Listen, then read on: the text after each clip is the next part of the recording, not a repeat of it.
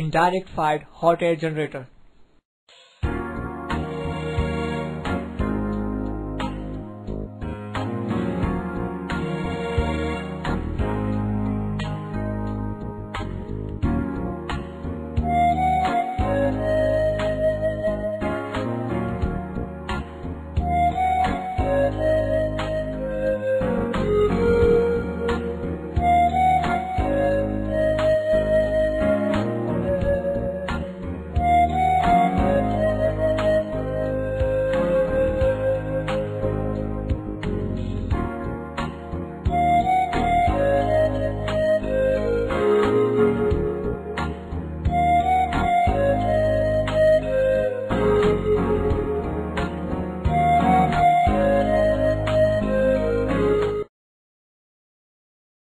The fuel is added into the hopper.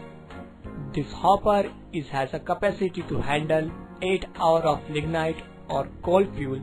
Apart from these other fuel also like bagasse, wood chips and sawdust can also be used as a fuel.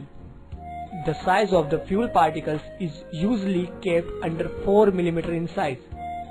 From here the fuel is directed towards the furnace with automatic screw conveyor belt that is being controlled by a PID controller.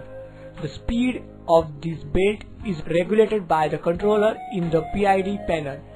The temperature of the air at the process flow and which is generally around 450 degrees Celsius. The control of the fuel position in fluidized bed is regulated by the assembly fan which sprays the fuel in the furnace at appropriate position. To control the combustion in the fluidized bed, there is continuous flow of the air from specially designed nozzle, which maintain the temperature over 800 degrees Celsius.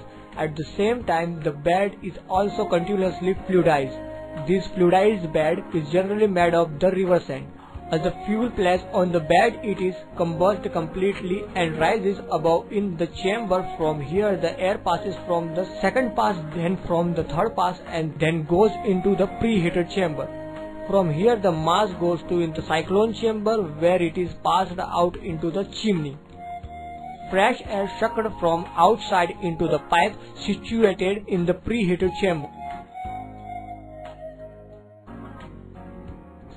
From here the air passes from the third pass and from the third pass to the second pass.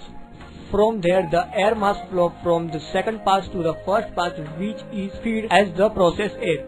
Like this, the hot air and the fresh air is circulated counterclockwise and the efficiency heating is increased substantially.